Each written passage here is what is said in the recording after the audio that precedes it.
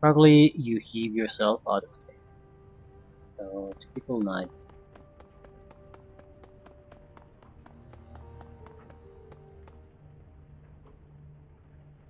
You look different, Bob. Do I? Yep. Like I flipped forward a few chapters instead of turning a page. I mean, you look like you, just not the you I knew.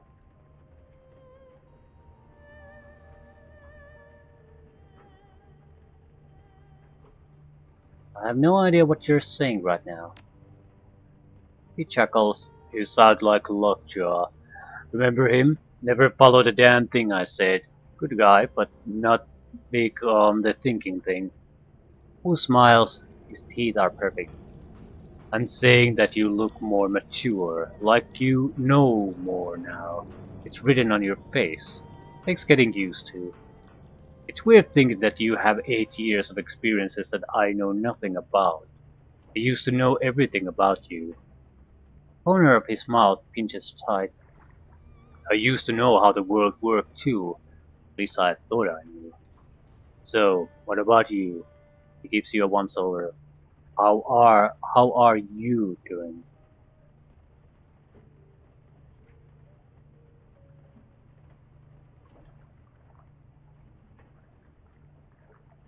Um,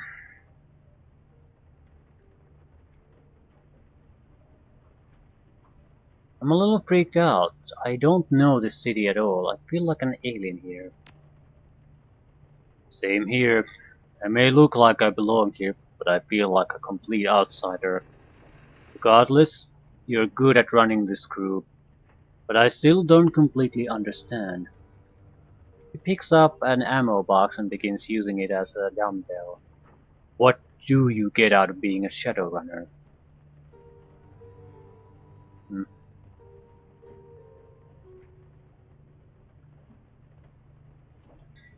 I don't know. Guess it's about seeing the world how it really is, underneath the veneer.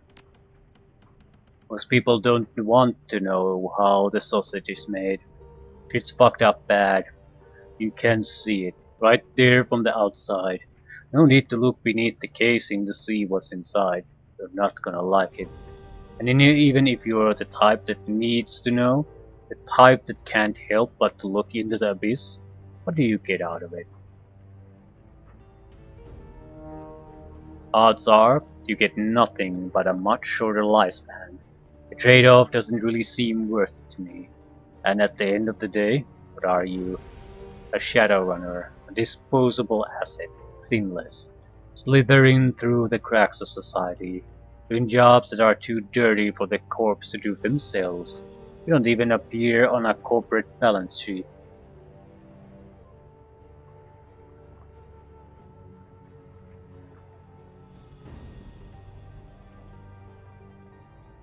I think runners can be a bit more than that.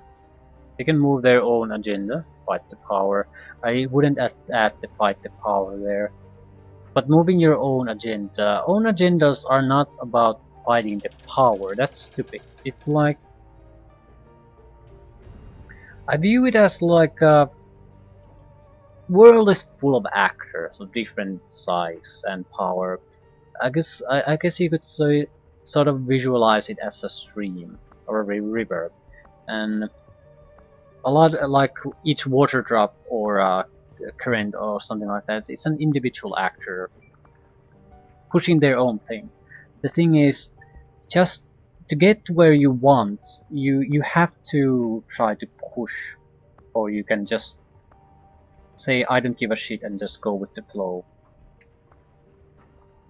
But fighting the power would be sort of worthless. It's like fighting the stream. You're not gonna get anywhere like that. You're taking too much on yourself. There's no real power to fight. It's just the stream of all the will powers and I guess the results of the actions of all the various actors. It's just too strong of a thing for anyone to really fight against. But you can influence where you go. You can make your own moves and influence things. You maybe if you can get enough people to side with you or share your views, you can pour a little bit of a current of your own. But I feel that just fighting the power is you're just picking fights that aren't getting you anywhere. You're wasting the influence and power you have on something that you can probably never really make any kind of a real change in. What you should be focusing is moving things around in the direction you want to go. Navigate the river. I've never heard a story where a Shadowrunner did something other than kill someone, steal something, or perpetrate some other sort of shady shit. But you don't control the storytellers either.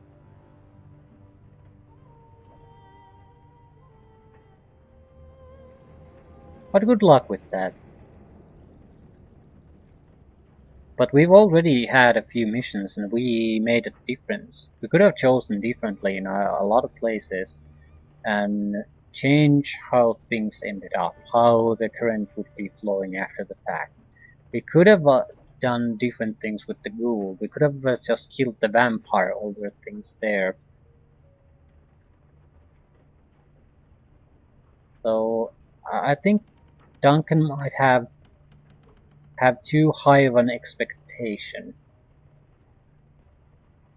Just because you can single-handedly change the way the world is, it doesn't mean you can't influence it. Make ripples, hopefully in the effect ripples to other areas. Doesn't have to be things like that, it's your everyday thing. I mean, how you act in general will ripple to the people around you, and you more or less usually get what you deserve. At least that's what I've found. It's actually rarer that people get shit on totally undeservedly, or get good things totally undeservedly. Who watches you, waiting for you to say something?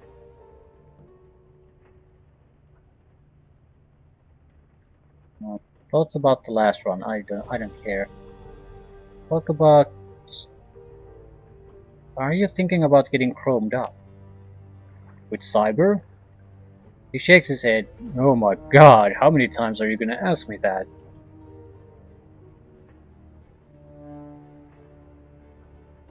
Until you give me a good answer. Who grins? His teeth are blindingly white. I told you one time I was thinking about it when I was 13. Let it go. I'm not gonna pollute my body with that shit. You? I'm a shaman who we don't tend to go in for a lot of cybernetic augmentations. Yeah, I guess you've got a point there. That's a good thing, by the way. Better to keep yourself whole and in touch with the world around you. I may not have magic, but I know that's true. Good enough. You and me.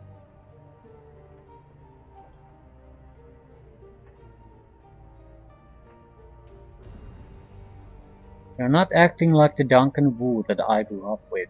What made you decide to become a cop? I needed structure. Bad. You know that better than anyone. I was already hardcore when we met, Mr. Ultraviolence. I'd do anything to get a rise out of the guys I was rolling with. Gouging eyes, inverting knees, curb stomping. That shit got me cheers. I was like a pit fighter, bloodletting for the crowd, and I learned to enjoy it. But I never learned how to block out the memories of their screams when I was lying in bed at night. The guilt started eating me alive. Then I was scared to be alone with my thoughts, so I tried to drown them all out with all the things that you drown things out with.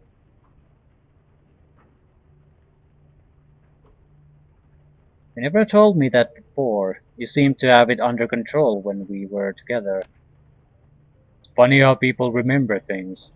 Yeah, when we squatted together and later when we were living with Ray, He was still a violent son of a bitch, but basically under control. But that was you, Uncle Bob. You were the voice of reason, the brains. Me, the brains? Don't pretend you weren't the leader. Do you know how it was? When we ran the streets together, I was the muscle and you called the shots. You pointed and I hit. But later, after Ray got me some counseling, I realized I let you call the shots so that I wouldn't have to, because I knew that what I wanted was wrong. By following your lead, I was deflecting my own guilt onto you. I could just knock heads and walk away clean, you know.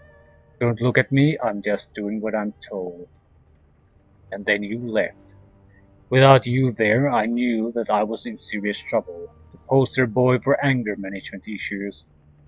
Raymond could provide a stable environment, a decent therapist, and money for prescriptions, but you know, Raymond is an egghead engineer with a philanthropic streak, not a drill sergeant, and a drill sergeant was what I needed. I needed structure and discipline in a way that he couldn't offer me. I needed a cage to keep myself in line.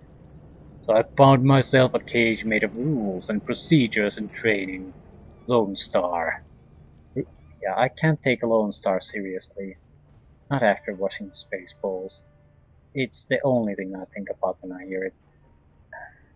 Raymond helped me with my application and provided a decent character reference. I got in and it helped a lot. Lone Star got me where I needed to be. And now it's all gone and you're back. Okay.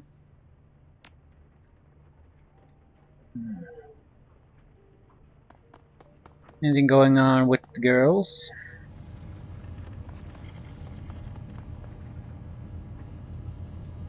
Isabel is jacked into the octopus. Her body sits inert, her breathing shallow. As you approach, an image blossoms under the largest of the octopus's view screens. Hello there. Good to see you again. She smiles down on you from the monitor, her outlines scintillating with blue-white light. She looks peaceful, at ease. You really feel at home in the Matrix, don't you? You look happy in there. I suppose that I am. It's a comfort thing. And as long as I'm jacked in, I can be whoever I want to be. Whatever I want to be. Out there in this meat space, I usually feel uncomfortable in my own skin. Avatar offers you a lopsided smile. I'd probably just leave in here if I could.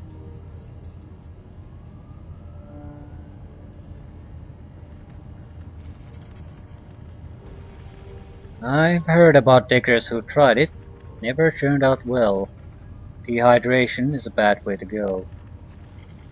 I know. And of course I was joking, but truth be told, I do spend most of my time out there, wishing that I was back in here. If you were a decker, you'd feel the same. It's hard to live in a cage of meat when you know how sweet it feels to leave your body behind. It's a nice avatar. That's a good look on you. Isn't it? I spent months customizing this avatar. She feels more real to me than my own skin. She pauses for a moment considering. Then her avatar shimmers forward, filling the screen. A slight frown crosses her face. You know, Uncle Bob, I've been thinking about the question you asked me a little while back. The one about the walled city. The one that I dodge.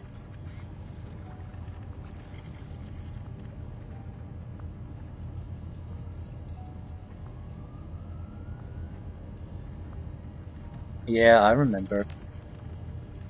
Look, I wasn't trying to cheat you out of your answer. I want you to know that. It's just that talking about the walled city is, problematic for me.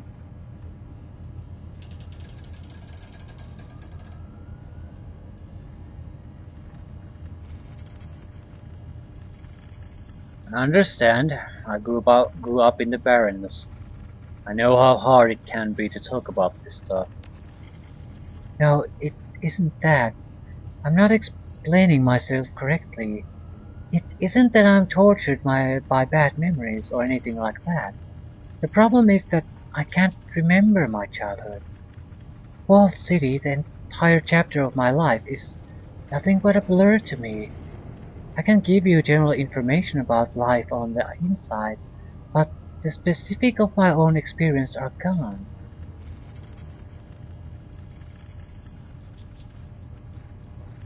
What do you mean gone? Do you have amnesia or something? Something like that. Avatar fidgets on the screen. There were a variety of factors in play. The upshot of all this is that there are things that I can tell you about, but only a few and only in bold strokes. Don't expect any personal stories, I couldn't share them even if I wanted to. So if that's okay with you, if you'll be satisfied with trivia and urban legends, then we can talk, just say the word. Otherwise, well, at least now you know why. How did you lose them? I'd rather not go into it, it's personal. Suffice it to say that I've never missed them, at least not until now. If you ever want to talk about it, Great, I'll keep that in mind. okay. Can you give me can give me what you can about the walled city? At this point, anything would help. Alright, The avatar licks its lips, nods. I can do that. Isabel's avatar turns, begins to pace on the screen. Where she steps, spider webs of light spread across the tiled ground of the octopus's sculpted matrix hub. When I think of the walled city, the things that stand out the most in my mind is the legends, the mythology of the place. If I hadn't lived with them, I might have found those stories fascinating. The scintillating figure turns to you on the screen. Did you know what Kowloon Walled City is supposed to be cursed? That's what the locals believe. We had ghost stories and everything. Those stories? Our own homegrown legends about things that haunted the walled city. Demons from another place, the Yama Kings.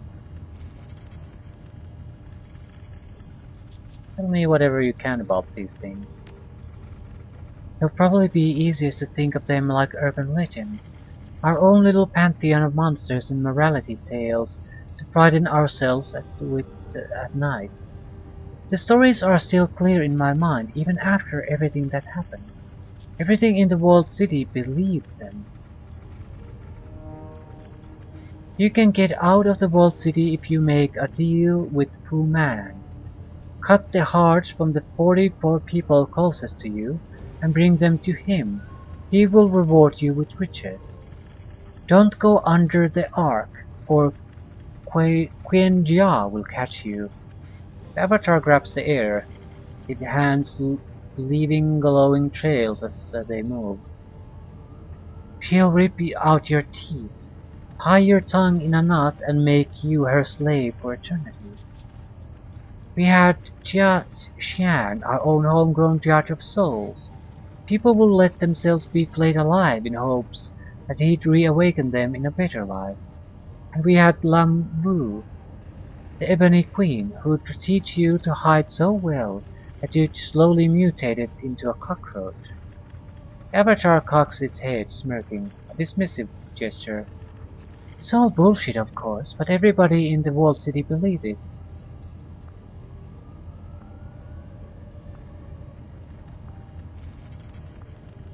If you're so convinced that these things are myths, why does everyone in the walled city believe in them?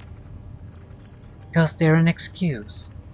My parents and neighbors, their whole generation, invented things to explain away their own failings. I can't get ahead because demons are keeping me down. Woe is me, woe is me. It's almost embarrassingly transparent when you really look at it. Lamwe turning people into cockroaches. It's just a Kafkaesque trope layered onto a morality tale. Xing Xiang is just Anubis with a different coat of paint. And you know that archway that I mentioned? The one that Quen Ya was supposed to haunt? I knew someone who found it. There was nothing on the other side but concrete. It's all superstitious drivel, Uncle Bob. The mystery in the walled city isn't the fault of demons or devils. We created it, and we perpetuate it. We blamed made-up monsters for our own failing. There's nothing more pathetic than that.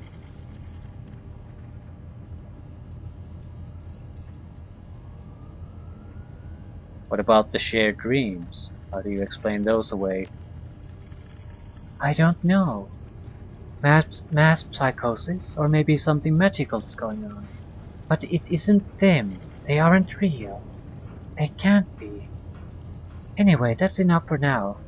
I'm sure that gives you plenty to chew on. My obligation to give you an answer is satisfied, I think. So let's talk about something else. Anything else you can think of? I don't know, maybe. I put some thought into it. Avatar pauses, turns away. After a moment, Isabel's voice pours through the studio speakers. On a second thought, maybe I do have an idea. Are you open to taking on more work?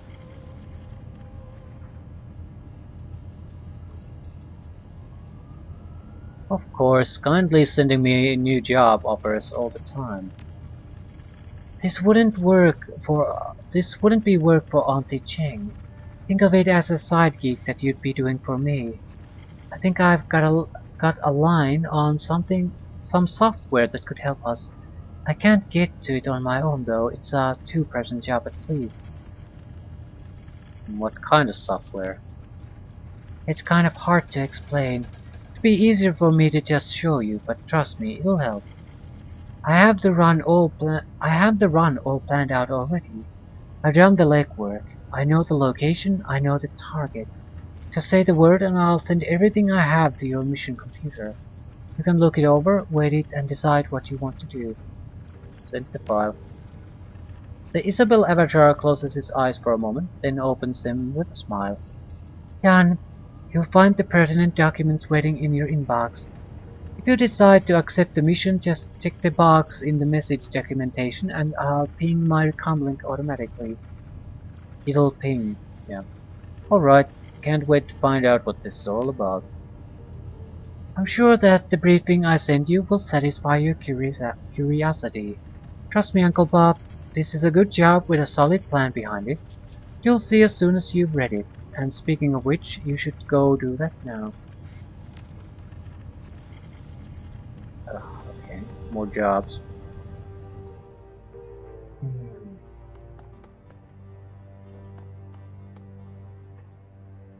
Cobbett looks up from a dented tin of oysters at the sound of your approach.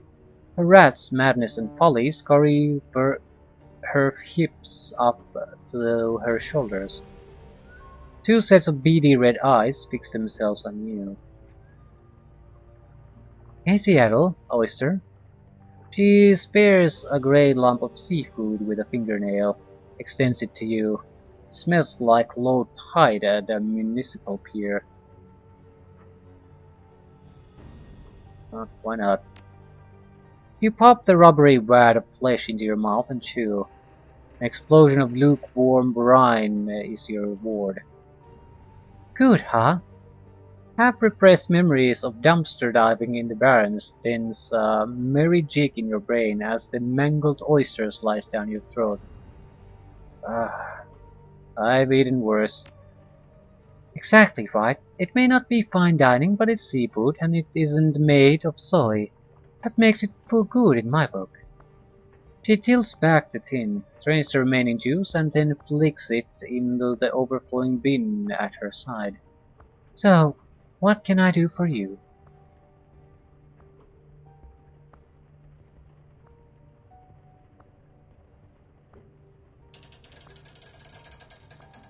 You said you'd teach me how to be a better Shadowrunner. I'm here to collect. Still remember that, do you? I just sort of assumed that you'd laugh that off.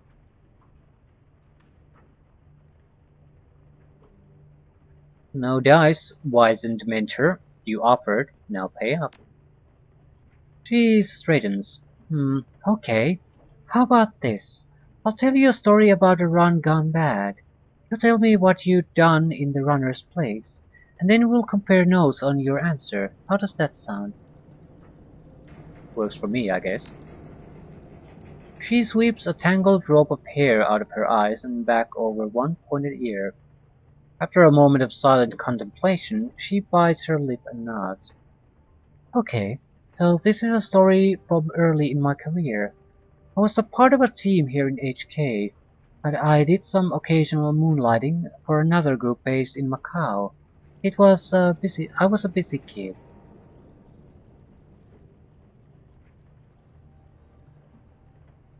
Go on. The job was a hit on this tower, sort of a treat multiplex slash apartment complex. I'm sure that they've got them in Seattle too. You know the kind. 7 huge screens, monster concession stands, caffeine apartments on top like barnacles in a whale.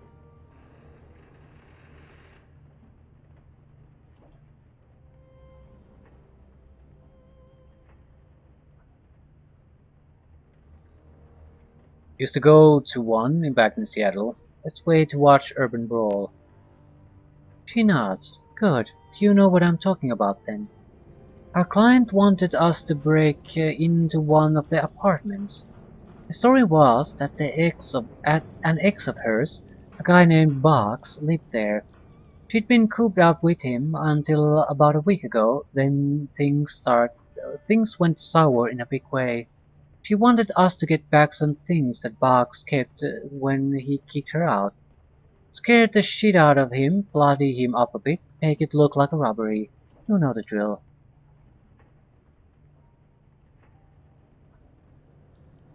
Hmm. Sounds more like a job for thrill gangers than full-fledged Shadowrunners. Yeah, it was pretty bush league gig, but the pay was decent enough, not the sort of thing you'd turn down. So anyway, Sibilance, that was our group leader, had a plan. We knew that we had to go in quiet because the Metroplex had a panic system wired directly to the HKPF. If we'd gone in shooting, we'd been drowned in cops within 10 minutes. Tip thought that we could maybe take advantage of the apartment's terrible soundproofing and kick in Box's door when the movie got loud. We'd camp out near his doorway, wait for the ceiling to start raining plaster, then smash our way in with his neighbors none the wiser.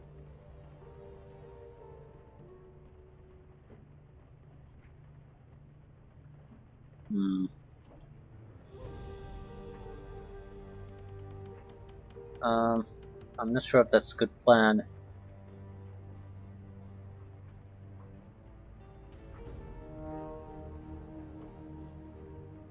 There's no way that would work. Maybe it would.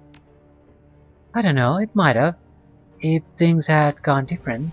But it's what we did, so pipe down and let me tell you the rest of the story. So we waited in the hall, just like Sibylin's planned. We had a guy on the elevator, another at the stairs. I was waiting by the floor's communal kitchen. Sib took up a position by the door. She had these cyber legs that she'd dumped a ton of Nuyen into. Hydraulic jacks, strength enhancements, the works. Girl could probably leg press a dump truck. She pauses for a moment. Come to think of it, most of her plans involved kicking things. There's something a little sad about that.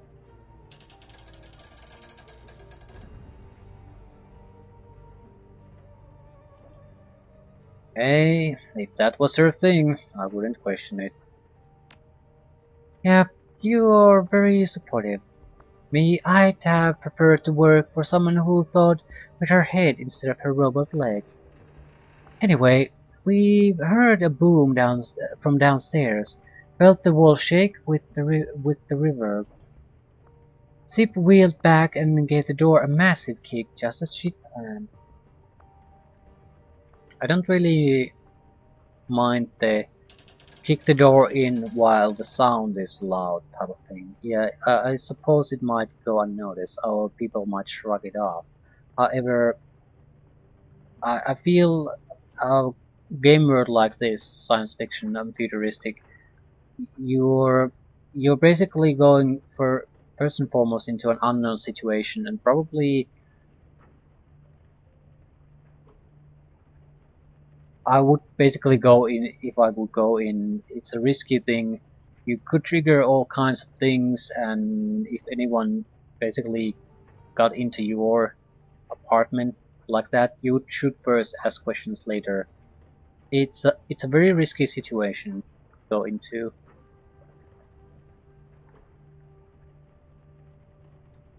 From where I was standing, I couldn't really see what happened next. I could hear a massive crack as her boot slammed into Duraplast. The door flew off its hinges, exploded off might be a more accurate phrase. A second later we heard an ungodly crash. There was a moment of silence, then Zip let out this little gasp. The apartment was in shambles. It looked like a hurricane had hit it. Everything was trashed, everything but the door, which was miraculously still in one piece. Remember that this was a coffin apartment. It wasn't much wider than the door was to begin with, so you killed it. And Boggs, well, what was left of him was under the door too.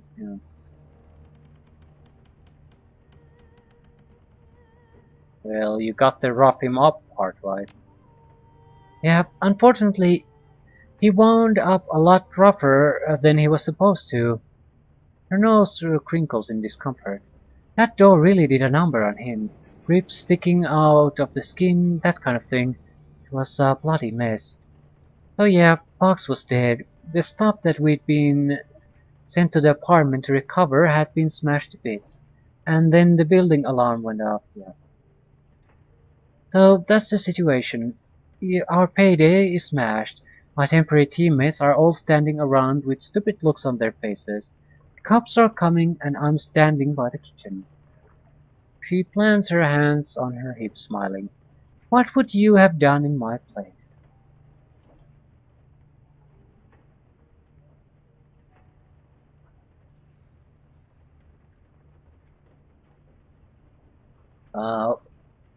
First rule of groups like this is you keep the group together.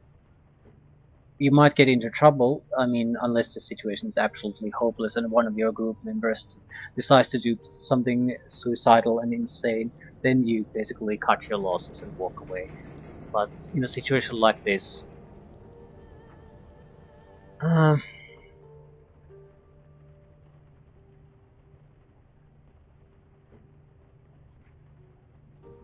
probably look if there's anything we can salvage from the room, anything worthwhile, and then try to regroup and get the fuck out.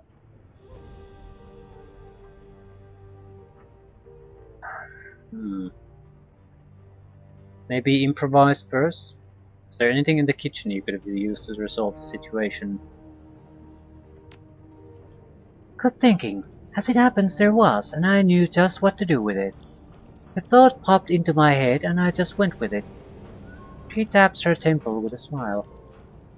That's a lesson to remember, Seattle. The first answer that you come up with is almost always the best one you're gonna have, so just roll with it. Don't second guess yourself, don't hesitate, just act. You'll live longer that way. Got it. Now, when I think crowded theater, I think place where you can't shout fire, because it'll cause a panic. Then I thought, cops don't charge into burning buildings. They help people get out of them. And as it happened, I had the means to create a real, genuine fire, sitting right across from mine, a pair of industrial olives.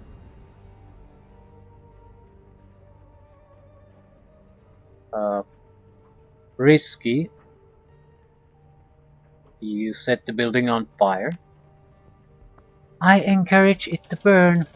Open the gas vents wide, set the range on a timer, and motored back into the hallway. Others had started arguing amongst themselves. I told them to snap out of it and follow me into the lobby. We had to clear the hallway before an errant spark took the whole floor out. Unfortunately, the rest of the group wouldn't listen. Tip and the rest of the team were too busy arguing about the relative merits of her Let's kick things really hard and see what happens. Tactical system to want anything to do with me. I shouted back at them that the kitchen was going to explode and continued down the hallway. Just as I'd planned, I got out of the run in one piece.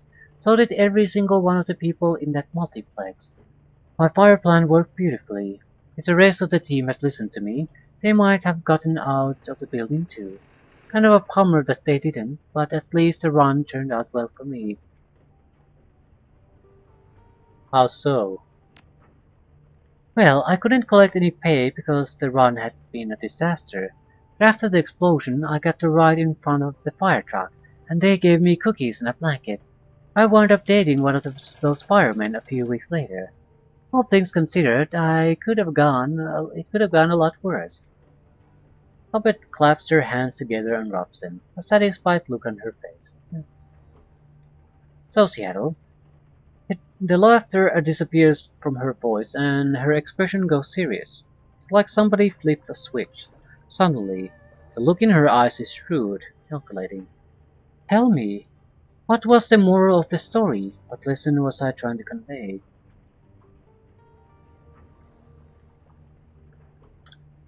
Don't go on Shadowruns with idiots.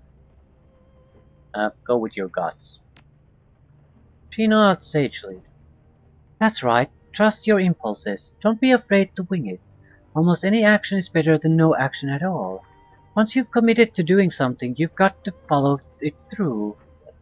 No arguing, no hand-wringing, just do it. If you get caught up in your own head, agonizing over past mistakes, well, don't be surprised if you wind up dead.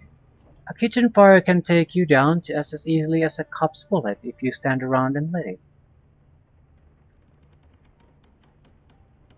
Are you certain that Sibilance and the rest of the Macau team are dead? She shrugs. They weren't with me when I got evacuated with the rest of the moviegoers. I never saw them leave the building, and I haven't heard of them since. I guess it's possible that somebody made it, but I don't really run in those circles anymore. Odds are good that if anyone from Macau team did survive, they'd have died off by now from sheer incompetence. Shadowrunning is an unforgiving business. You don't get to make too many mistakes. Did the stuff in the story actually happen, or did you just make it up for my benefit? Seattle, I've heard. It all went down exactly like I said it did. She pauses.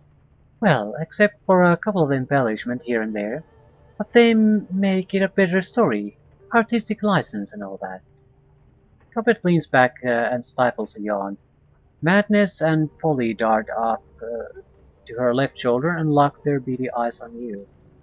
Hate to break it to you, kiddo, but I'm beat. It's been a long day. Lesson's over for now. We'll pick it up back next time. Alright, Cobbett. I'll catch you next time. Yeah, sounds good. I'll have your next lesson ready and waiting too. She makes a brushing motion with her fingers. Scurry along now. Your mentor needs her rest. I wonder, can I talk to her about another thing immediately?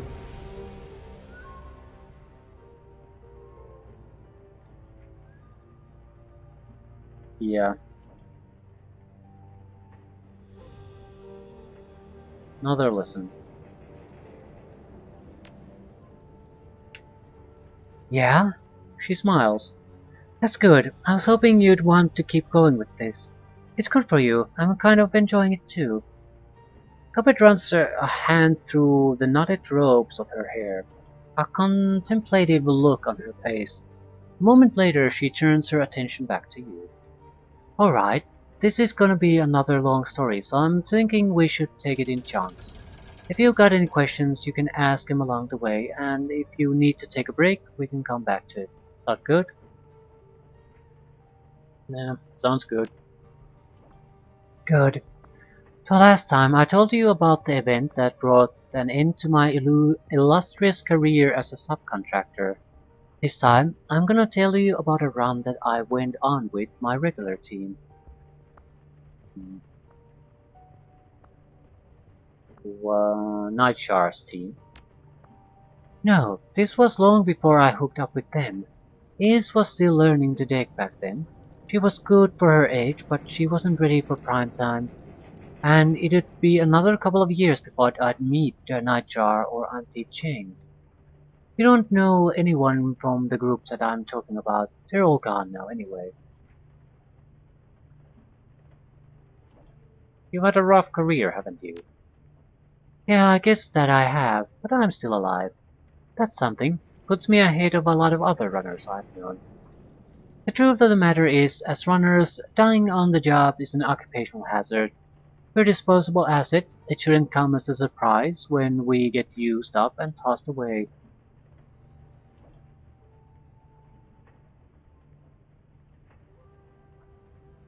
Same way in the Barrens. Here today, gone tomorrow.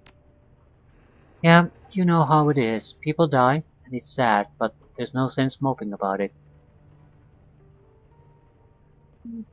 How did you meet this little group of yours?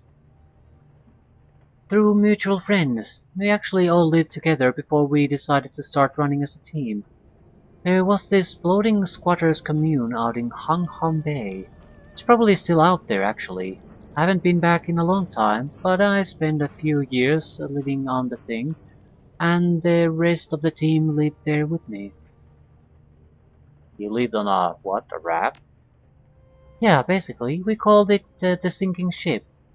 It wasn't much to look at, just a whole bunch of shipping containers all bolted together into a great big floating brick. Wasn't the most comfortable place I've ever lived, but the price was right and the company was good. Okay, tell me about the team. Sure. She extends a hand so that she can count off teammates on her fingers. Mantis scurries down her sleeve and perches on her forearm. Our muscle was a Hawaiian Jew with poor impulse control. Big round guy with lumberjack arms and ringlets in his hair. He called himself Honu. I guess that he loved turtles. I don't know, street names are weird. We had a tech specialist, Egret. She was tall, gawky, dyed her hair bone white. She had a drone named Arlo that followed her around like a lost puppy. She was kind of a jack of all trades, but she could get the job done. Fun at parties too. Our de facto team leader was a guy named Tsui. He was a wiry troll, if you can imagine that. Probably about 2% body fat, all skin and bones.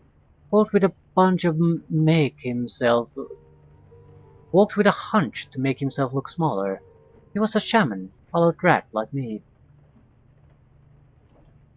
Can't be many troll rat shamans out there. Not that I've met, but Chewie seemed like a really good guy. We got along fine. I actually really liked everyone on the team. They were a lot of fun to run with.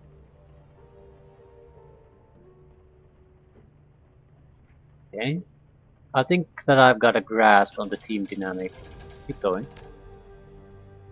Alright, moving on. So one day, Sui brought us a job. He'd met a client in Victoria Harbour Bar, a rich Eastern Tiger executive. The guy wanted us to steal something for him, a shiny object. She raises her hands. I know, it's stupid, right? But that was how the Johnson described it to us. The shiny object. That was what he wanted us to get. He never gave it any other name.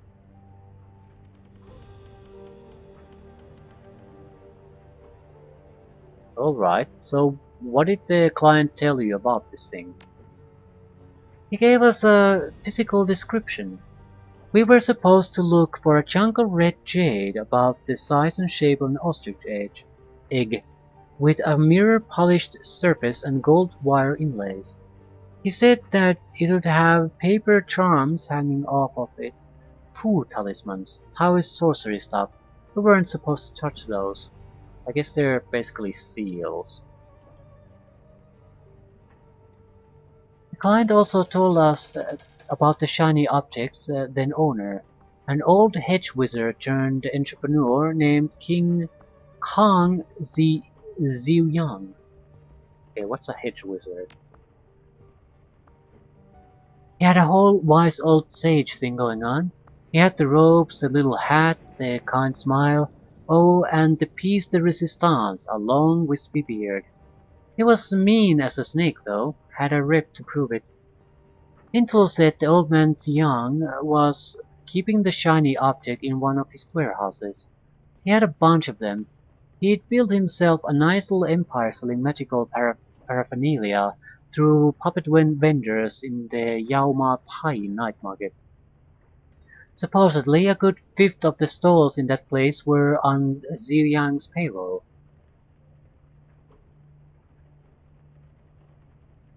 Yeah, what kind of magical paraphernalia are we talking about? She begins counting off examples on her fingers. Pickled reagents in mason jars, hermetic scrolls, charms, relics rooted from Buddhist temples, crates of old Balinese rangdamans, fist-sized stones from the great dragon's kidney. Guiyang sold them all. How he got his hands on it in the first place is anyone's guess. Okay. Some of that stuff sounds valuable. Yeah, I'm sure that some of it was. Most of it was crap though. Fakes and forgeries to sell to gullible tourists. Sifting the good stuff from the bad would have taken time, so we weren't planning on sticking around long enough to do that. Fair enough. So we'd cased the warehouse for a couple of nights before the run, you know. Did some recon, took some notes. From what we'd seen, we were pretty sure that Young was keeping our payday in a vault area at the very back of the building. Security was pretty heavy though. He was paying a local triad for protection and he kept a lot of their boys on staff. Sui was the one who came up with the plan. We'd split up outside and enter the warehouse in two teams. Okay, I already hate this plan, but sometimes you just have to do it. Team A would create a diversion. Team B would hit the vault while security was looking the other way. We'd grab our payday, regroup, and get the hell out of there. I would prefer some kind of a timed device and go full in with a single team to get there. Because every time something unexpected happens, and you really need the team to pull through without too much fuss. We have basically one guy in our team that might be able to do some kind of fighting on his own. He has very little abilities above that, so even a couple of guys against him could take him down. Everyone else on their own more or less couldn't handle things. We have a decent team, I suppose, but we're severely lacking on the offensive power. Mage would have been a good choice for a character. Okay. In my experience, splitting the group is almost always more trouble than it's worth. I'd agree with you if we were going in expecting a straight fight, but as Shadowrunners you should almost never want to get into one of those. Yeah, but you don't expect to get killed in any situation. So you go in expecting to be able to just get a smooth run, but you also go in planning for everything. If things turn to shit and your group is divided, what the fuck are you going to do then? The other group is going to abandon the other without any way of informing them? What? It's going to turn into a clusterfuck. So it's still a bad idea. Only if you absolutely have to. I mean, it's impossible to do it any other way. When you're on a job, you're always gonna be outnumbered and outgunned. Going quiet is inherently safer than going loud, and if spilling the group is what it takes to do that, she shrugs. Anyway, Team A, Hanu and Ygritte, circled around the loading dock, just like we'd planned. Tui and I waited at the service entrance. We didn't have to wait long. A couple of minutes in, we heard this ungodly crash, then another and another. As it turns out, Ygritte had rigged into Ziyang's network of automated forklifts. He had 6 of them running amok in the loading dock. chasing down workers and then crashing themselves into anything marked fragile.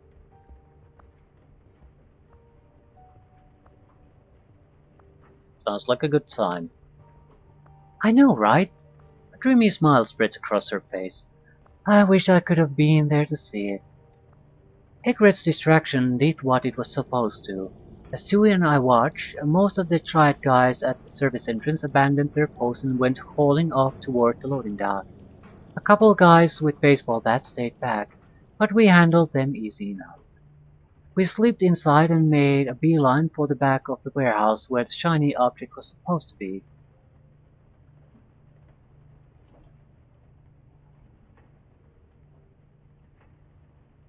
Let me guess.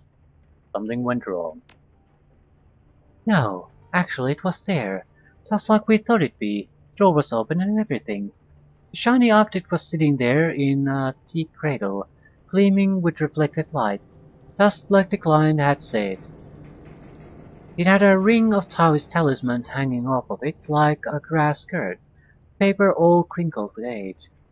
We didn't waste any time. I reached it and grabbed the thing. It felt strange through my gloves. The jade sort of pulsed if it had a heartbeat. Ooh, sounds ominous. Yeah, tell me about it.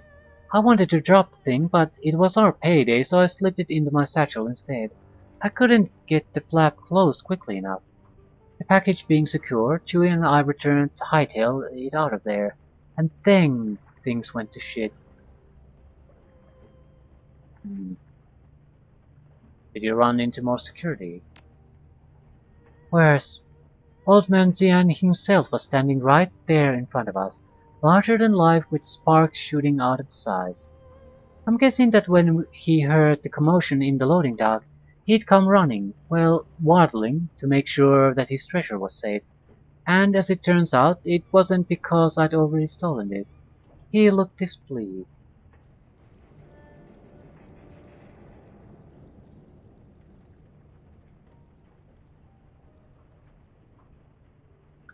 Did you do? What do you think we did? We had our backs to a wall. We lit the bastard up. It was pretty epic, truth be told. Spirits were summoned, spells were discharged, the vault door sealed behind Xing Yang like something out of a movie. At one point, the old man leapt onto his back and tried to bite his ear off. I won't bore you with the play-by-play of how the fight went down. In the end, we crushed him. Unfortunately, the fight had caused some collateral damage. At some point during our Shadowrun showdown with Xiang, the control panel of the vault door must have eaten an arc of lightning, or the blast of a powerball. It was toast, all black and melted, and neither of us could fix it. So you were trapped in the vault. Yeah, that's about the size of it, and it was only a matter of time before the old man's remaining security guards found us in there. There was still one way out, a ventilation duct, up high in the rafters, but it was too small for Chewie to fit through. He was a troll after all. I had the shiny object, but if I left Chewie there, and security got him, well, you do the math. So, here's the conundrum. I've got our payday in my satchel. The team is split. It's inevitable that more Triad 49ers are going to find us, but we don't know when and how many. Egret and Ho Nu are holding their own in the loading dock. For now. I can stay with Chewie to help fight the inevitable wave of Triad 49ers, but we'll be badly outmatched. Like, badly. The odds of surviving won't look good for either of us. If Egret weren't pinned down in the loading dock, she could probably get the vault door open, but in order to get to her, I'll have to leave Chewie alone in the vault. If Xiang's reinforcement finds Chewie before I get back with Egret, well... She uses her thumb to draw a line across her neck.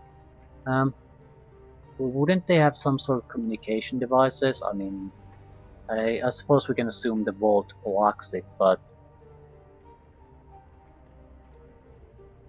Now that's the scenario, Seattle. Not a lot to work with, I know. Now tell me, what should I do?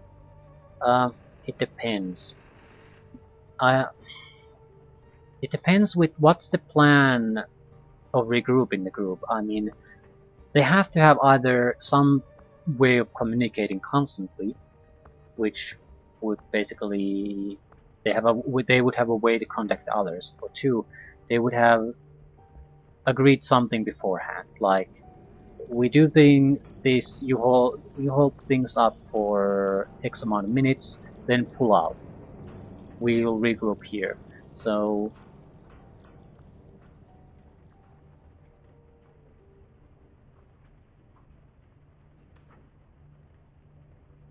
it would depend on the guys too, I suppose. If they were really trustworthy, they would probably come to your aid.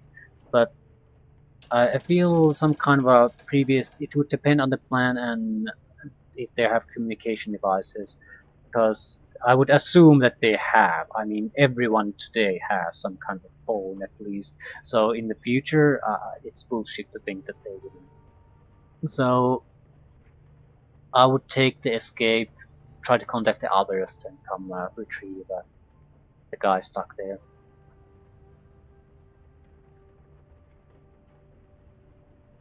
Well, you could use the magical artifact always.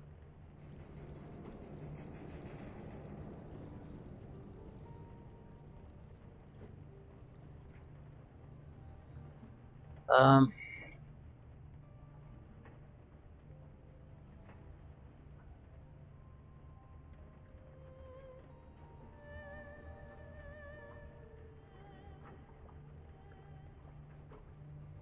I would be curious about the egg, but does Cuphead's plans always end up in failure? Um, I think I'd try to use the magical artifact too, probably. I mean, in a situation where it's either one can escape or we can try something to get both of us alive. It's a gamble, but still. Could have done that, I guess. It might have worked. Of course, it could have gotten two gunned down in a vault too. In retrospect, that wouldn't have been a huge loss. Anyway, that wasn't what I did. I saw what I thought could be a way to save the day, so I went ahead and took it. I fished the shiny object out of my bag, still remembering how the talisman that twinkled my hands. Okay, I thought I selected this same option. I remember shrugging, saying, "What the hell?" I put the thing into his bare hands and told him to go nuts. It was almost like Tui had been waiting for me to pass him the thing. He seemed eager to take it. He hugged the chunk of rock to his chest like a newborn baby. Color swam in the stone, and something changed in his eyes. The old man Xinjiang's 49ers reached the door, and Tui unleashed hell. She pauses, frowning, soft scratching folly, and uses the hand to rub her eyes. Finally, she turns back to you. A sour look pinches her features. What went down in that room, well, I have only seen that kind of carnage a couple of times in my life, and I've been running the shadows for years. Those triad men were thrown to scraps by the end of it. Don't think I'll ever forget the sound that they made. Clears her throat. I, spent most of the fight huddled up in the corner for my own safety. But Sui let loose from that stone didn't seem terribly interested in discriminating between friend and foe. He summons hostile spirits or something. Something like that. Truth be told, I don't know what they were. Like I said, I was hiding, but he couldn't have done it without the shiny object, not in a million years. Whatever they were, the rock brought them there. We waited for things to calm down in the vault, and for the things to go slithering away. I think that Sui had some limited control over them, which is why they didn't eat us. After they were gone, Sui gave me the shiny object back. I put it in my satchel and we bailed. We collected the others on the way out. They were blissfully ignorant on what happened on the other side of the warehouse, and I didn't see a reason to change that.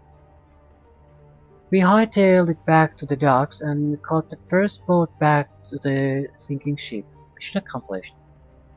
Puppet looks away again, stares off into space.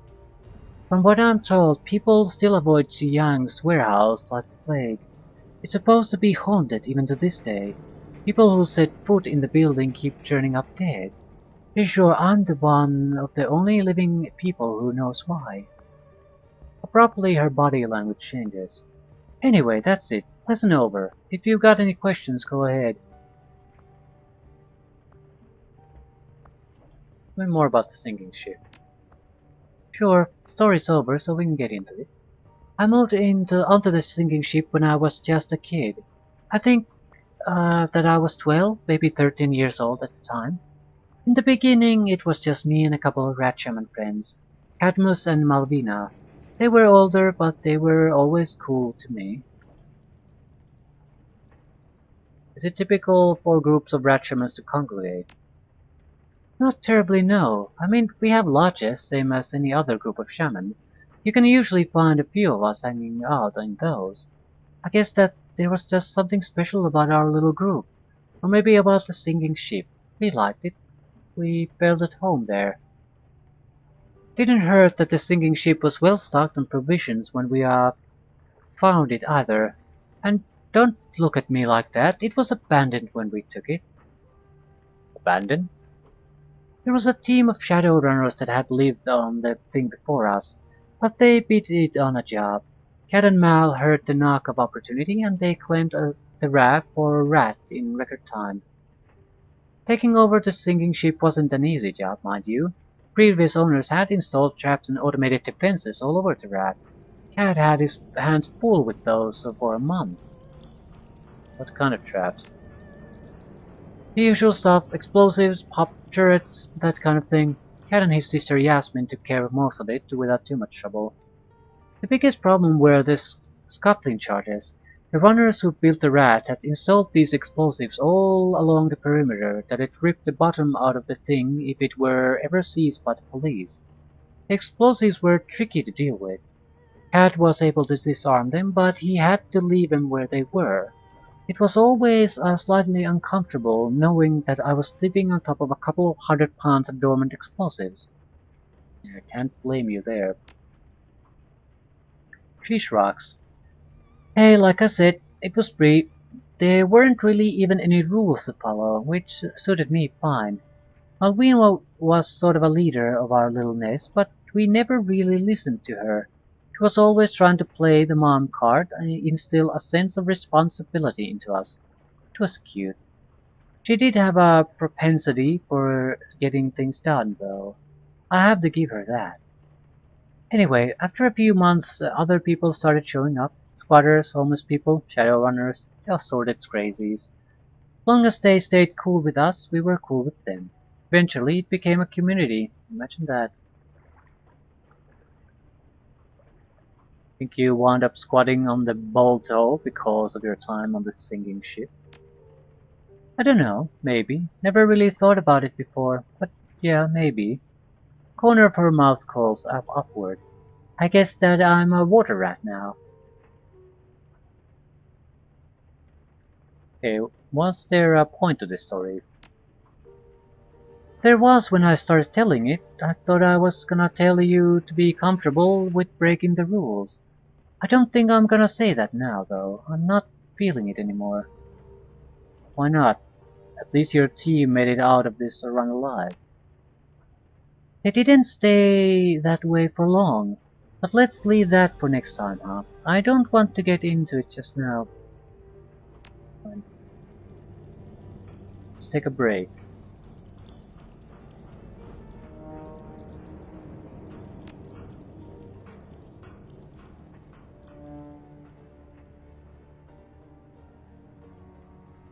I'm sorry that this lesson wound up getting a little unfocused at the end. I'm not really sure what came over me. Happens to the best of us. Well, I still feel bad about it, so look, I'll make you a deal. Our next lesson will definitely be on point, and I'll tell you what it's about up front. No more question and answer sessions. How does that sound? Sure. Yeah. I don't know if we can continue with it. I'm not gonna continue with it. This is enough talking for now. I need to get to some action. I suppose, well, we have jobs already. We only need to get to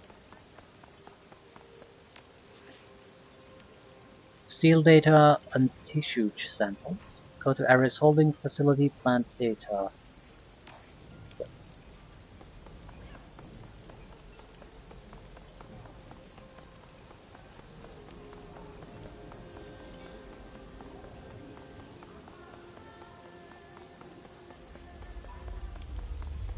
I do have to say that I'm more fan about this type of uh, companion system than the one where you have a huge amount of people with you and you don't really get to know any of them all that well.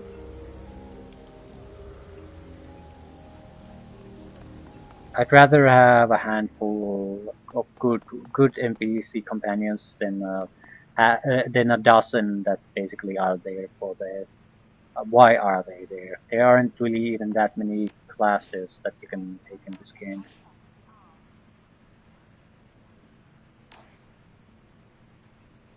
12 points of karma. I'm sort of. We could take more charisma. I could get another etiquette out of it. I like the options they open up. Not sure at this point what would matter. I guess I would like the Shadowrunner thing, but hmm,